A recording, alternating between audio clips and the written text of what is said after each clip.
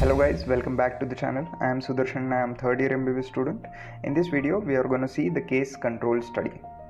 It is a subtype of epidemiological studies which we have seen in the previous video.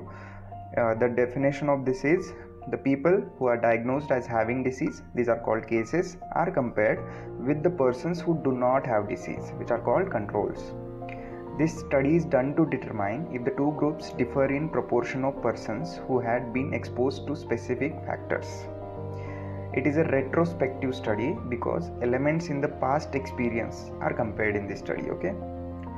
The basic steps involved in case control study are 4 steps: selection of cases and controls, matching, measurement of exposure, and analysis and interpretation. We will see one by one in the next few videos. Okay. Thank you for watching. If you like this video, do subscribe to my channel.